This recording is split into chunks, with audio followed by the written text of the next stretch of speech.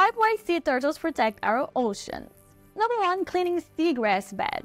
Sea turtles munch on seagrass, keeping it tidy and ensuring a healthy ocean balance. Number 2. Algae control. By eating seagrass, sea turtles naturally control algae, promoting clear waters. Number 3. Nutrient cycling.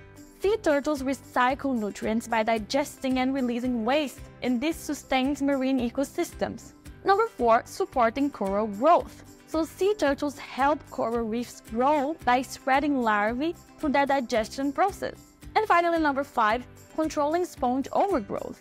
Hawksbill turtles prevent too many sponges from crowding coral reefs, maintaining the balance.